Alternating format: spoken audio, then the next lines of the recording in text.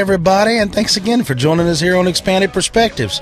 That's right, you found us. It's me, Cam Hale, and as always, sitting across the table from me, it's my friend, my troublemaking amigo here, Kyle Filson. Philly, what's going on, Brad? How's it going, Brad? I am doing excellent. I survived the 4th of July. I remember last year we were talking about how the kids were shooting all kinds of fireworks in the front yard. But we did not do that. We did a different thing this year. We went to a friend's house, we swam in the pool, we barbecued, played dominoes, things like that, and watched the city put on a fireworks display. Now, I will admit that earlier in the day, the boys shot some smoke bombs and some firecrackers and stuff, but nothing like last year. Last year was a little bit out of hand. You know how it is. You get 4 or 5, 8, 9-year-olds around, and you give them free run. My father used to do the same thing with us with firecrackers. You just set it on the tailgate and you just let them go mad. It's kind of fun. I understand that. But we downed it a little bit this year. We didn't get as heavy into the fireworks this year. But yeah, no, I didn't get a sunburn or nothing. I didn't even put sunscreen on. I tried to get a little bit of a golden hue to my skin. And a base tan. I think I succeeded. I would go out into the sunlight for a while, and then I'd go back under the patio and play some more dominoes, and then I would get back out in the sun.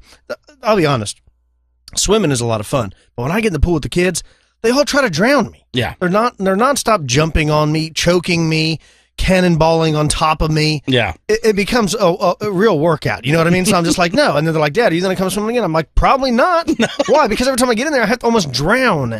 They don't understand that, right? They think it's fun. That's right. So I survived. What about you? How was your 4th? It was good times. Good times. We were going to come out there with y'all, then we got sidetracked with my daughter, and next thing you know, it was a whole big mess. But yeah, we had a great time. We got to watch the fireworks. We got to hang out. Hope everybody else had a great time. We're not going to beat this horse to death, folks.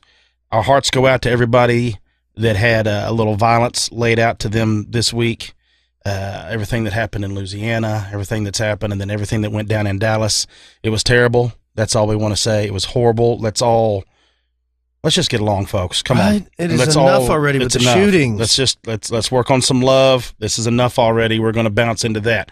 Outside of that, though, look. We love everybody. Thanks for being here. We're going to have a little fun. We're going to jump into it because I got something I think you're going to like. I know Kyle's going to like it. Philly in Missouri, in Thayer, Missouri here, it says, this is our buddies over at Cryptozoology News. They say that 2 people in Oregon County came across an unknown animal that looked like a mix between, are you ready for this, Brett? Yeah.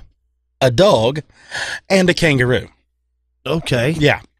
Now, there is a 26-year-old EMT Thaler resident by the name of Sarah Miller, and she told Cryptozoology News this past Saturday that they were on their way to her friend's house, and that's when they spotted the creature. Now, she says this, and I quote, "We were driving on a blacktop road when this very strange creature ran across the road in front of us. It ran kind of funny, like a lazy, loping movement, much like Kyle Filson." Now, she didn't add that. I might have thrown that in. Maybe I made that up. But she says that this animal was running on 4 legs, and it reminded her a lot of a skinny kangaroo. Now, she said it had gray skin, and the body was hairless. Well, now you're talking about almost like a chupacabra kind of disguise. Now, she does say this. It was very dog-like in appearance, and it had notably longer hind legs. But she goes on to say that it had large ears and a very sharply pointed snout and a long, thick tail like a kangaroo. Now, that was strange. Now, she added that she had seen a lot of coyotes before and that the animal she saw back, and this happened in 2013, it didn't look like anything like this. She said it was a completely different shape, and it reminded her a lot of a skinny kangaroo running on all 4s. She said, but there's no way there would be a hairless kangaroo running around in southern Missouri. Now, they were not able, it says here, to get photographic evidence. And then, of course, they talk about some of the other things and about the Dogman they get into and all this stuff. But I think it's a very curious thing where she starts talking about the gray skin and it's hairless, because now it's a different shape from what we've been told, as chupacabra and things like that. But it is something that's, what could that be mistaken for? I have no idea. If you notice, she doesn't say like the size, like she's not saying it was 4 foot tall or 3 foot tall. Right. She's just saying it was running on 4 legs and it looked like a skinny kangaroo. It had a real thick tail. My question is this. Was the tail thick, or was it just like some loose skin hanging off of that tail? You know what I mean? Almost like a sail, because you could say, oh, that was real thick. No, it was just like a sail. Kind of, I don't know. It just seems like maybe it would make it look funky or whatnot. I don't know. But it is very, very strange nonetheless. A hairless kangaroo. nothing else, I don't want to see that. Man, that sounds terrible. That does sound terrible. Well, moving on, this comes from Lon Strickler's Phantoms and Monsters, and if you don't check out that website, you definitely should. This is pretty cool. This is about an account that appeared in the Chicago Tribune on January 15th, 1890, about a ghost of a beheaded conductor. That's right, we did an episode recently about phantom trains. This kind of fits in that wheelhouse. It's pretty cool. It says, trainmen on the Lake Erie and Western Railroad between Findlay, Ohio, and Fostoria are greatly disturbed over what they claim is the ghost of a dead freight conductor. The conductor was killed one night last November at Arcadia, about 8 miles east of this city, by his train breaking into 2 sections in such a manner that he was thrown to the track from the car on which he was standing and beheaded by the wheels before the train could be controlled. The accident occurred at a point where dense woods nearly arched the track above the rails, and here it is. The trainmen assert the ghost of a mutilated conductor, who was known in life as Jimmy Welsh, makes its appearance nearly every night as the midnight train going west from Sandusky reaches the spot where Welsh met his fate. The engineer and other officials of the train say that when these woods are reached, an object looking like a headless man comes walking slowly out towards the track with a lantern in his hand, which it waves backward and forward as if searching for something. The trainmen are positive that it's the ghost of Welsh, hunting for the head, which was severed from the body by the car wheels. They insist that this object is plainly visible until the engine passes by, when the phantom slowly turns and fades away among the trees. 2 crews have already abandoned this run and have been transferred to other divisions of the road on account of this alleged ghost. And the engineer who brought this train through a few nights ago was so terrified over the encounter of this headless conductor that when he reached this city, it was with difficulty, and he was persuaded to stay on the engine until he was relieved at Lima. He said that he could not pass through another such experience for any sum of money. Now, that's pretty cool, right? Now, that came from the Chicago Tribune, the newspaper, and these guys on this train, they're seeing this headless conductor walking through by the train tracks. And this is what we were talking about on that episode of Phantom Trains. It is bizarre, all these ghosts that appear around train tracks. What do you think of that stuff? It always goes back into us talking about, is there a way, I guess, it has to be leftover energy, does it not? It has to be, that's what it is. I think so. I mean, because why else would he be, man, I don't know. I would hate to think that there's a soul or somebody trapped here, and that's what they have to do. I mean, what every night, that's all they do. Yeah, you just walk around looking for your head. That sounds terrible. Well, we're always talking about, where they're going to take technology as far as maybe repairing the human body, what they can do to maybe repair your pets, things like that, or what to do. Well, there's somebody else is taking an extra step. This actually comes from Popular Mechanics. There is a Stingray robot that was created. This Robo Stingray, they call it, and it is powered by, get this, real living rat, R-A-T, like a rat, cells. What? Yeah, now it goes on to say this right here. There's a soft robotic Stingray, and it's made of rat heart muscle. Yeah, now Kit Parker is a bioengineer at Harvard, and he led the team that developed this robot. He says, roughly speaking, we made this thing with a pinch of rat cardiac cells, a pinch of breast implant, and a pinch of gold. That pretty much sums it up, except for the genetic engineering. I don't know about y'all, but Kit Parker sounds like I'd like to kick it with this fool. I love the way he's telling it. It says that his robot Stingray is tiny. Now get a load of this. It's less, or a bit more, than half an inch long, weighs only 10 grams. But it says it glides through liquid with the very same undulating motion used by, like, real stingrays. Now, the robot is powered by the contraction of 200,000 genetically engineered rat heart muscle cells grown on the underside of this tiny robotic creature. Really? Yes, it says even stranger this, that Kit Parker's team developed the robot to follow bright pulses of light, allowing it to smoothly twist and turn through an obstacle course. This can't be real, man. Adam Feinberg is a roboticist at Carnegie Mellon University, and he's worked with Parker's team before, but was not involved in this robot, said this: by using living cells, they were able to build this robot in a way that you just couldn't replicate with any other material. You shine a light, and it triggers the muscles to swim. You couldn't replicate this movement with onboard electronics and actuators while keeping it lightweight and maneuverable. It really is this like it's a remote control, like a TV set, the way they use the light. And it talks about how they understand how to build these muscles from the rat's body and how they were composed of 4 layers of this sequential material. And the top layer is a 3D body of silicone material. And Parker says it's the same thing as the outer coating of a breast implant. And it's very flexible. And then the body, of course, holds together. So then they talk about the 3rd layer is a real thin silicone. But they go into all this stuff. You start looking at this, as crazy as it sounds, they have built something that you're probably going to be able to use. I'm imagining it if you've got to maybe do a surgery. Could you guide it by light? I mean, where do you go with it from here? I don't know. Where's my button? Where's my button? The one that protects me from robots. You need, yeah. Now, Right? Parker says he believes this, that his robot is a machine built, of course, from living cells. And he says, people ask, is it alive? He says, I think we've got a biological life form here. A machine, but a biological life form. He said, I wouldn't call it an organism, because it can't reproduce, but it certainly is alive.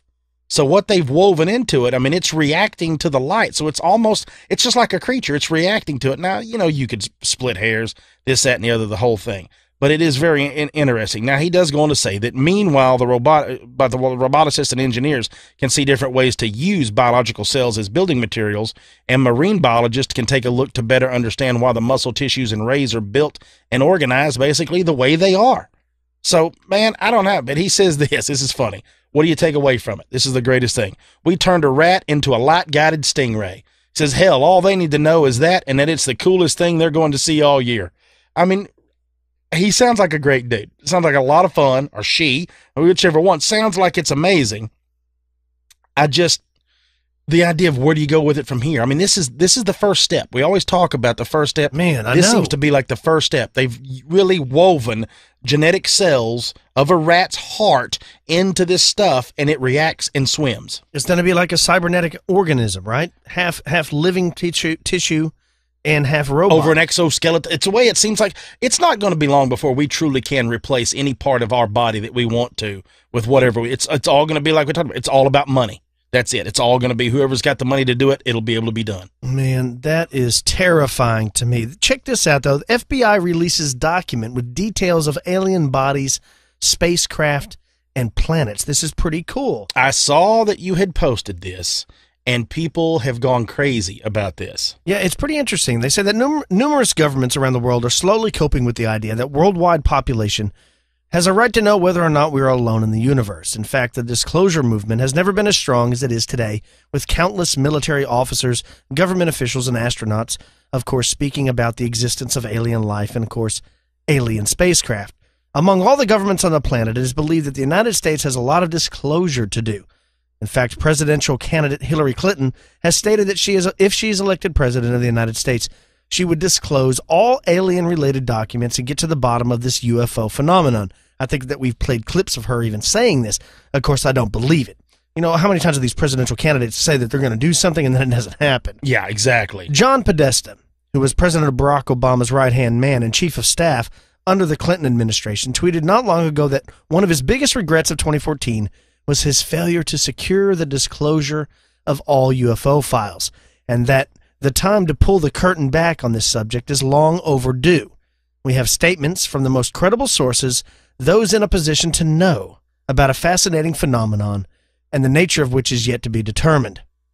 But despite the serious attempts at disclosure, the government of the United States still maintains that they do not have any knowledge or any information related to alien UFO phenomenon. However, many maintain that the reason why disclosure hasn't happened yet is not because of the government. It's very likely that such a subject might even go far beyond, extending into powerful corporations and a tight group of international elites like the Illuminati, which we'll be speaking about on today's show. Many governments around the globe have declassified a number of UFO-related documents, which only proves that they have been extremely interested in the UFO phenomenon for years. However, not only have governments released classified information, agencies such as the FBI, the NSA, and the CIA have also declassified some of their most secretive files on UFOs and alien life in the universe. Getting to the bottom of the declassified FBI document, the original one can be found by visiting a link, which I'll put in the show notes, and it'll take you to the FBI's vault of declassified documents. Now, this is the same website that Nick Redfern gets a lot of his information from and is constantly plugging. And have you ever gone over there to take a look at that? I mean, No. There is mountains of information over there. Now, the declassified document, this one that we're talking about specifically, was addressed to a certain scientist of distinction and to an aeronautical and a military authority, and also some public officials. Now, the declassified document is in a letter sent to the director of the FBI in Washington from their San Francisco office, detailing UFOs and extraterrestrials. Now, in this letter, on pages 21 and 22, it outlines the following. Now, get this. It says, part of the discs carry crews. Others are under remote control. Their mission is peaceful. The visitors contemplate settling on this planet. The visitors are human-like, but much larger in size. They are not excarnate Earth people, but come from their own world. The discs possess some type of radiant energy. They do not come from any planet as we use the word, but from an etheric planet, which interpenetrates with our own and is not perceptible to us. The bodies of the visitors and the craft also automatically materialize on entering the vibratory rate of our dense matter. They re-enter the etheric at will, and so simply disappear from our vision without a trace. Now, the article goes on to point out that some of these files that have been released to the public describe in great detail some of the visitations, and of course there's others that say this document is fake. But I think it's interesting that if you go to the FBI files, the vault on this is a website. Why would this document be there if this was not an official document? Exactly. And if that's an official document, then what the hell are they talking about? It's almost as if they know about it. Yeah. I mean, this is what makes you scratch your head at night, because you're hidden in plain sight. That's what it always makes it feel like to me. I think you're right. And I don't want to be one of these crazy guys that believes that all of this is happening, but I also can't ignore it. I mean, you know what I'm saying? Yeah, yeah. I am a normal guy. I have a normal job. I have a normal family. I have a normal life. I do the podcast. It's not a big deal. It's a radio show. But when you start entertaining the stories of UFOs and alien abductions and implants being put into people, and we've talked to dozens of people that claim that they've had these experiences, and I'm not saying that they're lying, but when you also see a leaked FBI document that's on the FBI's own website, to me, it's so fantastical that either it's totally real or the FBI is deliberately planting this garbage to throw people off. You know what I mean? Dude, that's a tough one. When you start talking like that, that's a tough one. Because it'd be easily to do. Yeah. I mean, they know that people are going there looking for this stuff. Exactly. And how many authors and MUFON members are just combing through this vault looking for documents just like this. Yeah. And then it tells a story so fantastical. You know, it almost, to me, seems like, man, it can't be real. Somebody's planting this as a goof. But I don't know. Maybe, like you're saying, hiding in plain sight, it's real. It's almost the way it feels. It does. It almost feels like it's like that right there. It's hidden in plain sight. You know, we was talking about it when it comes to Sasquatch or Bigfoot. You know, there's all these stories of the things they do, and they have infrasound and all this other stuff. When you finally, if we ever do finally find one, it's kind of remove all that mystery, and then you're like, oh yeah, well, okay. Then what? No, it's just like a panda bear. Okay, it's another animal. You know what I mean? Yeah. Because it loses all its allure. I mean, like, say a white-tailed deer is like very elusive. You know, this is a mythical creature. People have all these sightings and stories, and then one day it's finally proven that it's real. You're just like, oh, well, you know, it's just a white-tailed deer. Yeah, it kind of gets, exactly. That's what we always say about Bigfoot. You know, what's the big mystery? I kind of hope it's not found because I like the allure of the mystery of If it's found, I mean, there goes like 30% of the content for this show. Yeah, it's all gone. I'm sad then. I mean, more sad, yeah. I kind of like it not being discovered. Exactly. Pretty cool.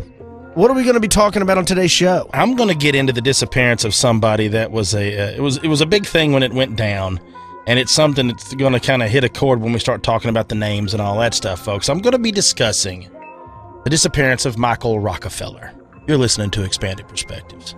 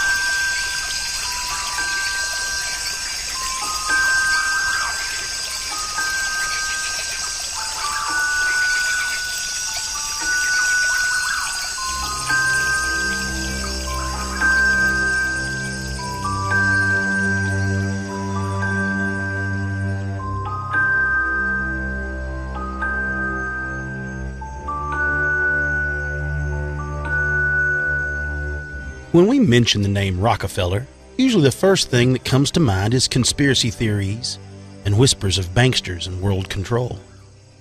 When the name John Davidson Rockefeller Sr. is spoken, it conjures up images of an American industrialist and philanthropist. Yes, but also of a founding father of the Illuminati, the New World Order, and great leaders of one of the 13 so-called satanic bloodlines that control our history and our religious right. And when we bring up the place, Papua New Guinea, we think of headhunting and cannibalism, or the locals' love for sweet potatoes. Those of us even interested in all things crypto, this place brings to mind the Indava bird, or the Monacan's gaziki, also called the Papuan devil pig. It's said to resemble a tapir or giant ground sloth, having a very long snout. Or maybe even the Murray, which was first seen by native villagers and was also claimed to be seen by two missionaries, which is a large bipedal amphibious creature, about 6 foot wide with short front legs, a long slender tail. It's said that the creature's head has been compared to that of a large cow, with teeth as long as a man's fingers. You would never instantly think that this family and this place could possibly be connected in any way, but nothing could be further from the truth. You see, it starts with a fellow by the name of Nelson Aldrich Rockefeller, who served as our 41st Vice President from 1974 to 1977 under President Gerald Ford. He had 7 children, 5 from his first marriage, 2 from his second. Now, before Nelson became Vice President, he was the Governor of New York from 1959 to 1973, and it was some time before this, in 1938 to be exact, that his wife Mary gave birth to twins, and the last of their children together. One twin being a beautiful baby girl whom they named Mary, and the last being a handsome baby boy whom they named Michael. Michael Clark Rockefeller was born May 18, 1938, and growing up, his father knew he was going to be a man of great character for the way he treated his siblings and the other children. Michael attended the Buckley School in New York and graduated from the Phillips Exeter Academy in New Hampshire, where he was a student senator and was also an outstanding varsity wrestler.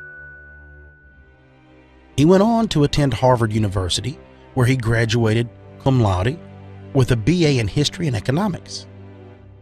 He then served in the U.S. Army as a private in 1960 and also had the privilege of going with Harvard's Peabody Museum of Archaeology and Ethnology to study the Dani tribe of the Western Netherlands, New Guinea. It was there he fell in love with the country and found his passion. And here is where our story picks up.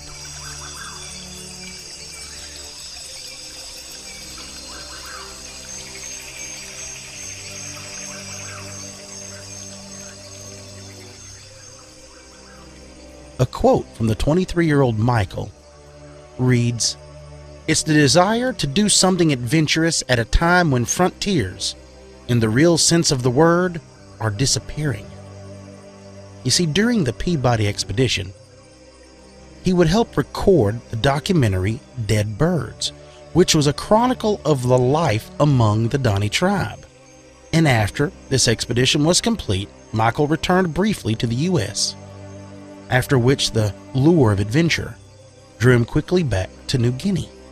But this time, it was to study the Osmot tribe of the southwest coast of New Guinea. And on this trip, he wished to once again live among the people he so loved and also collect various pieces of artifacts and tribal artwork for exhibition at his museum back in New York. Now, this expedition would prove to be much different and indeed much more dangerous than the previous expedition that was sent to study the Dani tribe. Now, Michael was essentially on his own this time and embarked on this adventure with a friend of his, an anthropologist by the name of Rene Wassing. Their destination, the Osmot tribe. It was also markedly different than the Dani tribe, which he had studied. You see, the Dani tribe were mostly peaceful, agricultural people, spending their days farming and lying about with family. The Ozmot tribe was a little different. They were very fierce warriors who sported, of course, scars and weapons and practiced cannibalism. Now, this Ozmot tribe also had a deeply ingrained culture of reciprocal murder. You see, in their culture, there was a profound sense of balance, and they believed very strongly that one death had to be balanced out by another.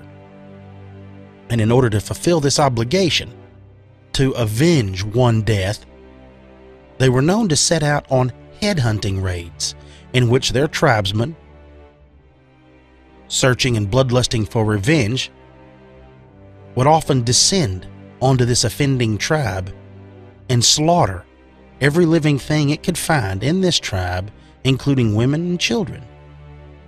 And in the aftermath, the blood of their victims would be rubbed on long bishi poles and their flesh consumed, because the Ozmot believed that they could absorb the good qualities and gain supernatural powers from their enemies this way. It's a very brutal way of life, and it's a never-ending circle of violence. So this very dangerous place was precisely what drew Michael there. The potential for danger and violence was exhilarating to him. He wanted to experience life living among a tribe of documented, real-life headhunters. And no doubt he was probably buzzing on some sort of high with this false sense of security that I'm sure he's been born with. But rather than being afraid, of course, Michael approached this whole thing with a sense of excitement and maybe a touch of complacency, because he viewed the Ozmot people as an enigma, something that he wished he could study and understand. Now, during his journey, he wrote this: "I am having a thoroughly exhausting but most exciting time here. The Ozmot is like a huge puzzle, with the variations in ceremony and art style forming the pieces. My trips are enabling me to comprehend, if only in a superficial, rudimentary manner, the nature of this puzzle." Well, he would go on to take hundreds of photographs of his time with the Ozmot people, and he did collect numerous artifacts. And out of those artifacts, 4 of them included the bishi poles, onto which there was blood of slain enemies smeared along them. These poles are still on display at New York's Metropolitan Museum of Art.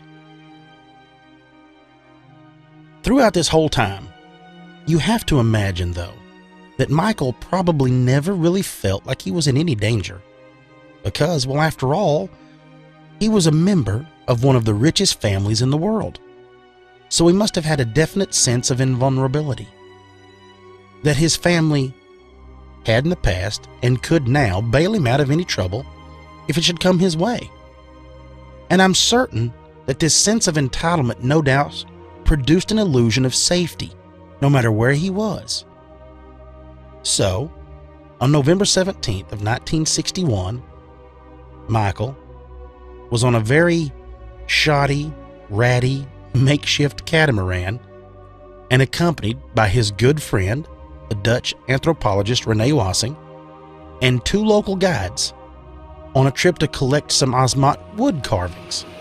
And they were crossing a large turbulent mouth of a river that faced the Arafura Sea on the coast of New Guinea, the southwest side, when large waves flooded the engine and caused it to die.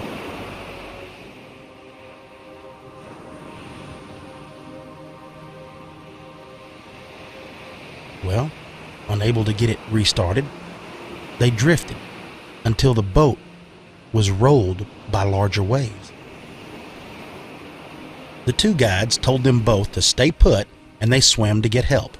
And over the next 24 hours, Rene and Michael remained clung to the overturned boat as it drifted further and further out to sea. until it was close to 12 miles from shore with no sight and help. Michael said, "We have to do something." So, gathering up some gas tanks that he could find still on the ship floating, he tied them to his waist. He looked at Renee and said, "I think I can make it." And then he proceeded to jump into the water and swim toward shore. Rockefeller, a young, strapping 23-year-old man in great shape, no doubtedly very proud of his family name, was never seen again. The next day, the help that the local guides had promised as they swam off arrived to save Wassing. Rockefeller wasn't with them. This very rich and mysterious young man, if you will, disappeared in a very rich and mysterious land. And of course, the media went crazy. It ran through the papers nationwide. And there was a massive search launched by the Dutch government. And for 2 weeks, they searched this area for any sign of Michael. But there was no trace of him.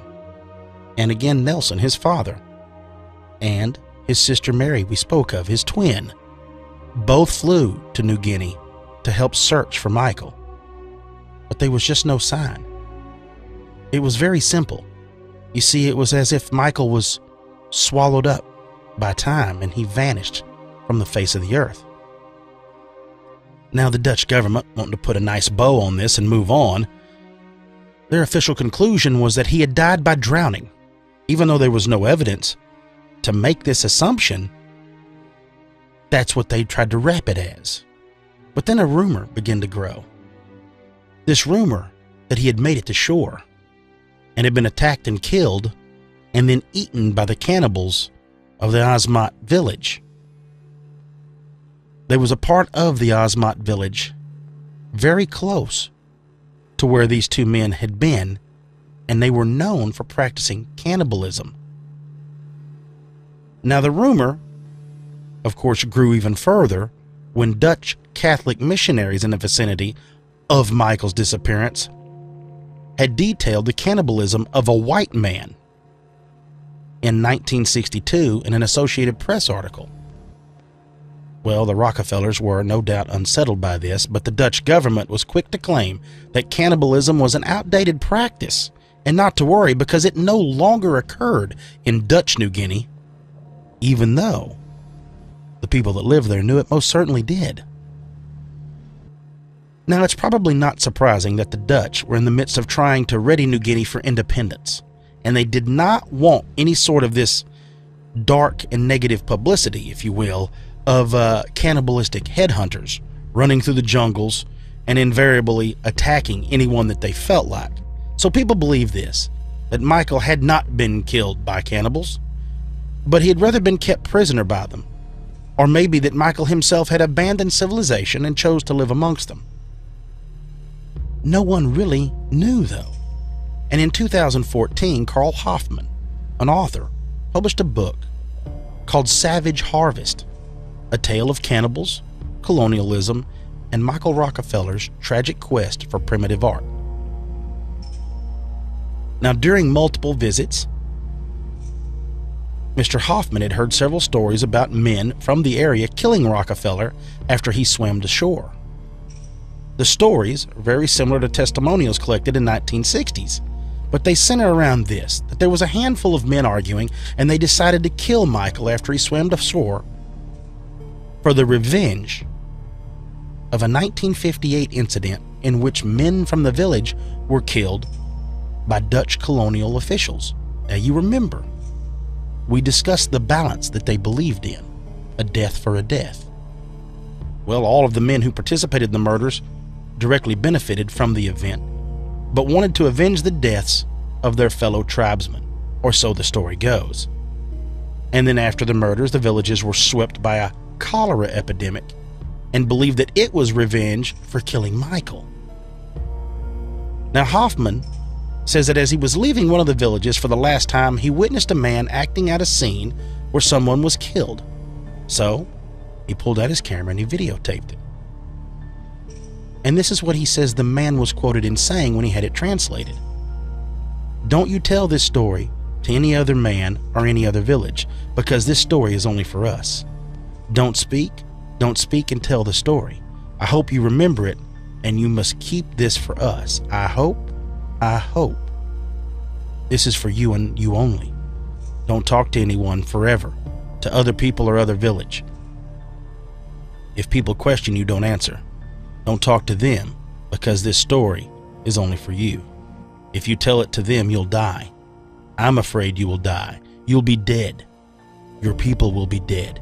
If you tell this story, you keep this story in your house to yourself, I hope forever. Well, in 1964, Michael Rockefeller was officially declared dead. And this is where the strange mystery of Michael really begins. You see, on October 29th, 1968, a rough man with an athletic build and scruffy beard strolled into the offices of Argosy magazine. The Argosy, as it would later be called, was a magazine that launched in 1882, and it was a very popular pulp mag, or more like a comic book without pictures, if you will. You see, pulp mags were fictional, and they produced things like The Shadow or The Phantom Detective. The Argosy shifted gears later in its publishing and became known as a bit of a racy men's mag, publishing tales of true crime that later became so popular that NBC picked it up and made a TV series out of it, running for 26 episodes and being known as the Court of Last Resort. But enough about this magazine, we'll get back to the mystery. This rather rough and tumble-looking fellow strolled through the offices till he got to the editor of Argosy magazine's office, Mr. Milt Macklin. He walked up and introduced himself as John Donahue. He said he was an Australian smuggler, and judging from his accent and rough edges, Milt had no reason to doubt him. Donahue sat down and told Milt a story that he could hardly believe he was hearing. Donahue told Macklin that he had been in the Torbrand Islands 10 weeks prior to his visit that day. The Torbrand Islands are a few hundred miles from where Michael went missing. Now keep that in mind, as Donahue went on to say that he'd been doing a little swapping and trading with the locals of a very remote village on the island of Cannabora or Canapau. He wasn't sure of the exact name. Either way, he said its coordinates was in about 8 degrees south by 150 degrees east. And while Donahue was standing around with the villagers, that a shaggy-haired white man with a sandy-colored beard hobbled out of a small dark hut. This man was using a walking stick because both of his legs had been very badly broken and looked as if they had never been set and healed quite terribly. Donahue said the man on weary legs approached him, squinting through dull and listless eyes. He eased right up to him and uttered these words, "I am Michael Rockefeller. Can you help me?" This is as far as John would elaborate, and he left Milt's office but agreed to discuss it more that evening. But this meeting never came. The smuggler disappeared that night and never was heard from or heard about again. Milt thought it odd that the man never asked for money, didn't take the story to the newspapers, and didn't approach the Rockefeller family. But Milt didn't hesitate to pass along what he'd learned and quickly approached the Rockefellers. Somewhat shocked by their reply of they considered the matter to be closed, it began to eat at him, and Milt couldn't let it go that easy. So Milt decided he would go look himself, and that's just what he did. He took 10,000 feet of 16mm film and 2 Bolex cameras with him, and he hired a cinematographer. And he headed out to New Guinea. Now, though he never made it to the Asmat people himself, Milt managed to track down and interview several missionaries who were there at the time of Michael's disappearance. And he himself released a book in 1974 titled The Search for Michael Rockefeller. And that was pretty much the end of it. That is until a documentarian by the name of Fraser C. Heston got involved. A little side note about Mr. Heston is he played baby Moses in Cecil B. DeMille's epic The Ten Commandments. Yep, that was him in the basket floating, folks. He made the documentary called The Search for Michael Rockefeller that was released in 2011. Heston tells of reading Milt's book, becoming fascinated with the story, and reaching out to Milt's widow with the hopes of getting to see some of his footage. He tells of that in 2008, he asked Margaret, Milt's wife, whatever happened to that footage. She said that they never really did anything with it, and eventually gave it to a stock footage house. So, Fraser started digging around, and turns out that the guy who owned it and had it stored in a warehouse lived in England. So they got in touch with him, and then about 3 months later, he said 3 boxes of 16mm film with no sound arrived at his office. Now, Fraser goes on to say that he opened it up, started spooling through it by hand, and holding it up to the window. He said, because really, who has 16mm viewer anymore? And he said, oh my God, this stuff is amazing. It's an amazing flashback to a time when the Osmock culture was nearly as intact as it was when those men were there. And it was also in color. Now, he thought it was a finished film. Turns out it wasn't.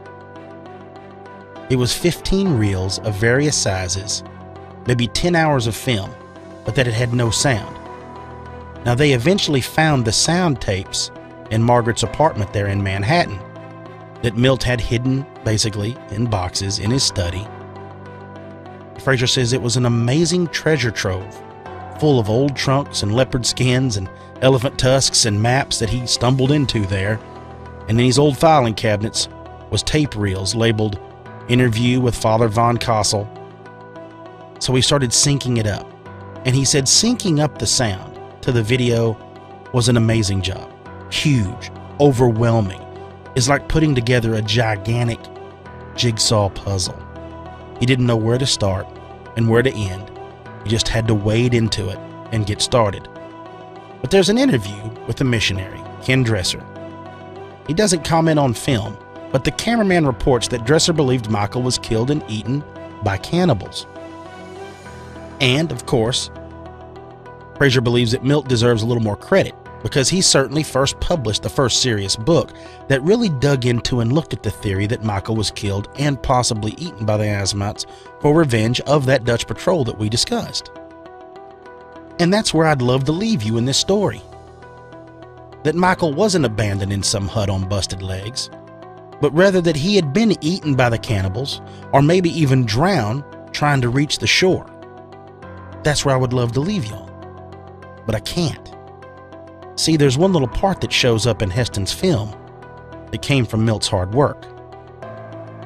It's a clip of a video of what's been called Big Michael. In an interview done by Tim Son from Outside Online, Tim asked Fraser about this clip.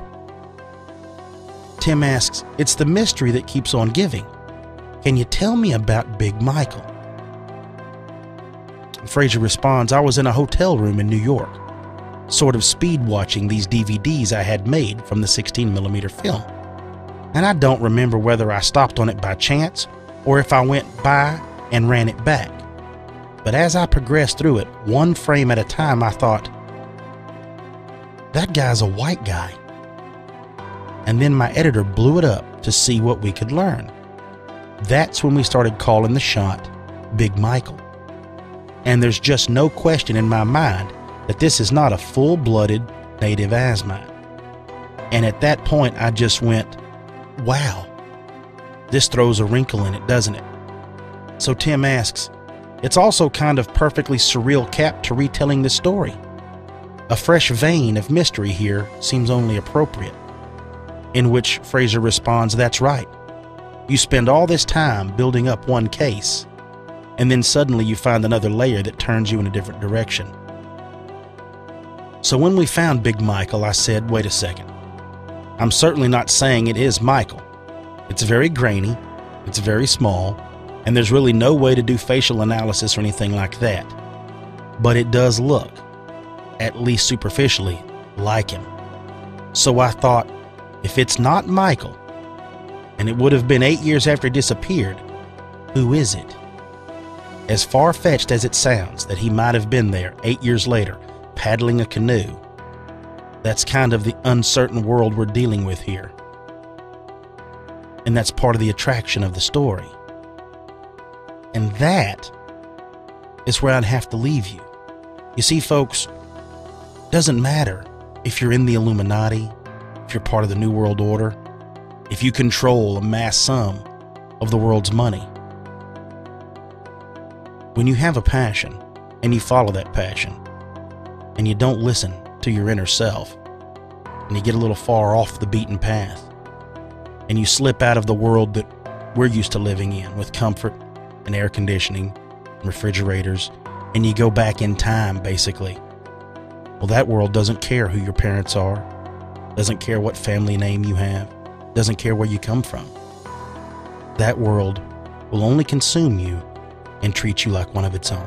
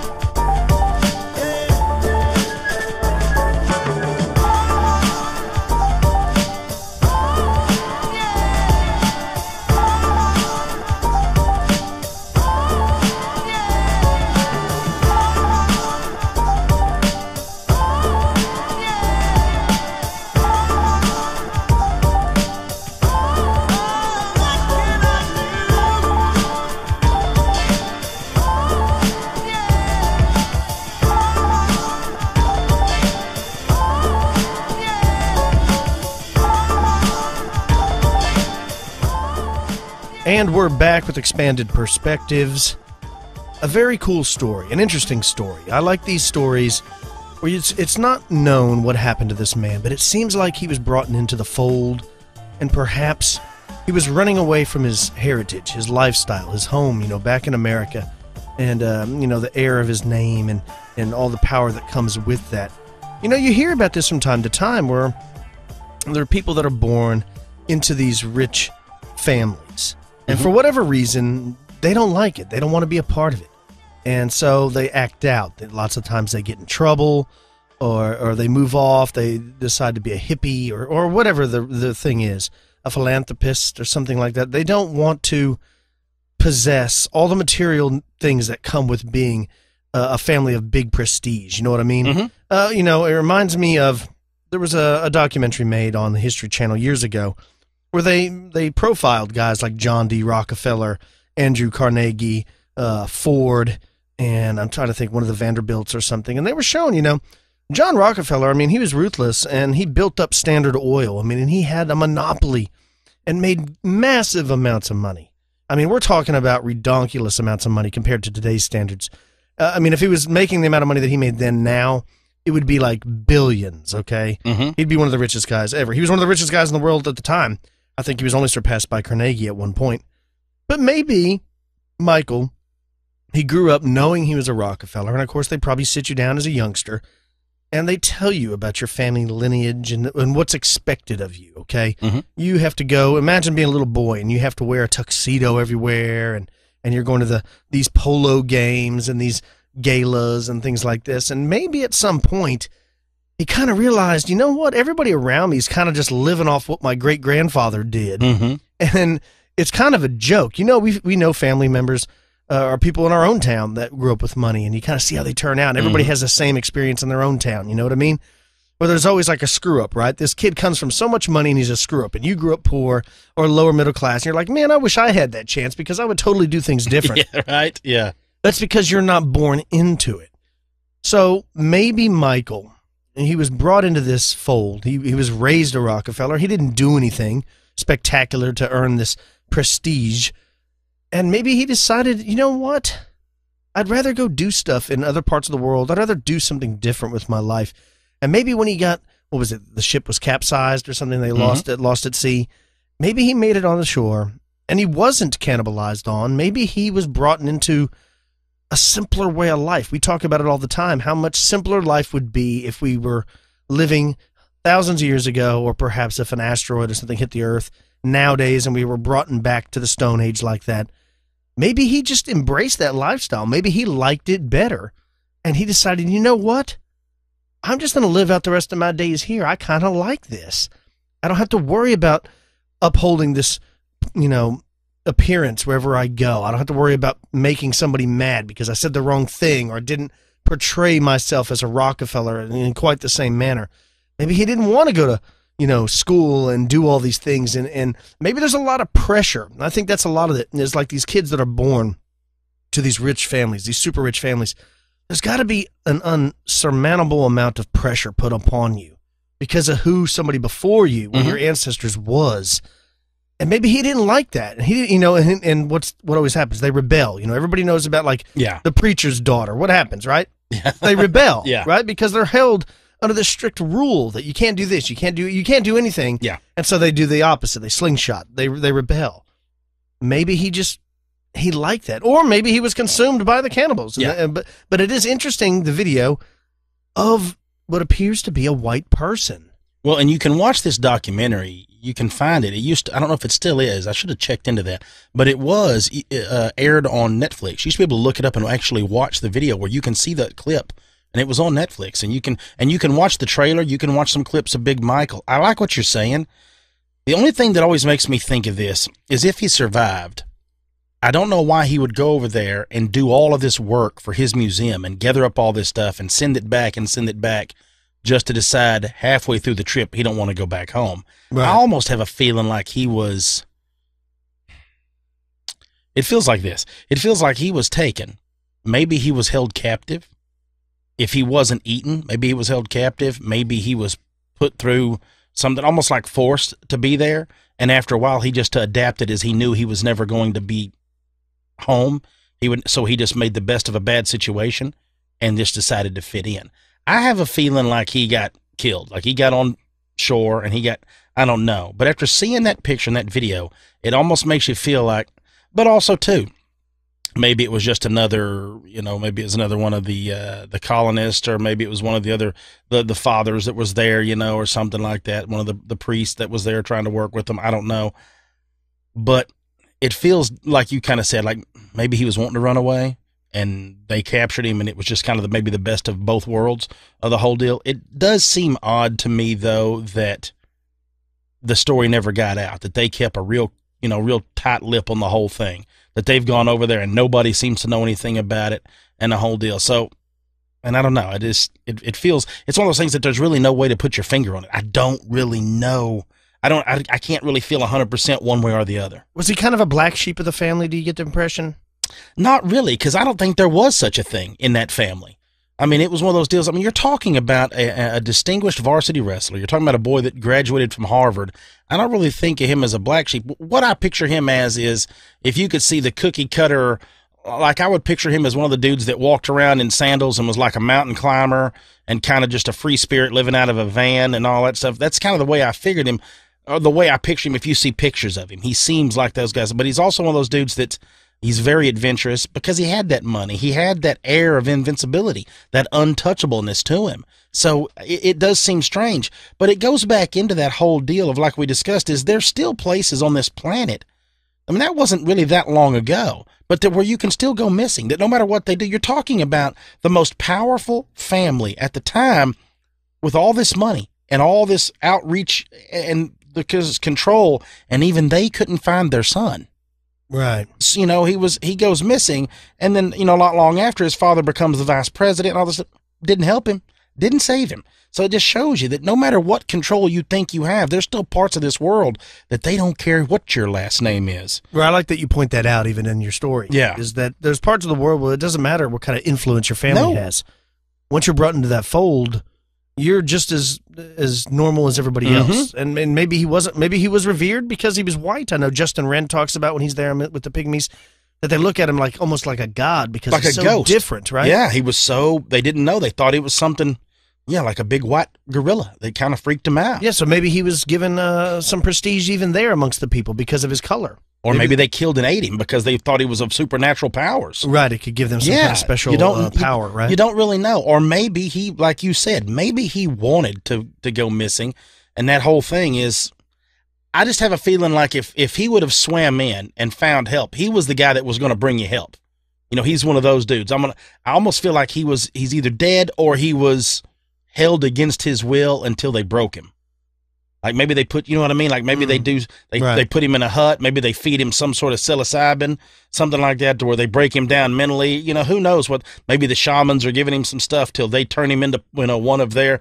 Because maybe you think of this angle, and I just thought of this. What if the group that had him, the tribe that had him, knew that another tribe was so fearful of white people they thought of them as a white devil or whatever it is, some sort of special supernatural creature, and they knew that if they had this guy that came to find them, if they could break him and make him a villager, that they would make their entire village more powerful because they had this dude on their team. Right. As dumb as that sounds, I know that sounds ridiculous, but as dumb as that sounds, maybe that's what it is. Yeah. Very interesting. Well, if you'd like to share your stories with Expanded Perspectives, don't forget you can email the show at expandedperspectives@yahoo.com. You can also call the show, 817-945-3828. That's about all time we have here for the free show. For you elite members, we'll be speaking to you on Thursday. For Pretty Lights, Inner Traditions, New Page Books, Ancient American Magazine, I'm Kyle Filson. He's Kim Hale. Peace, y'all.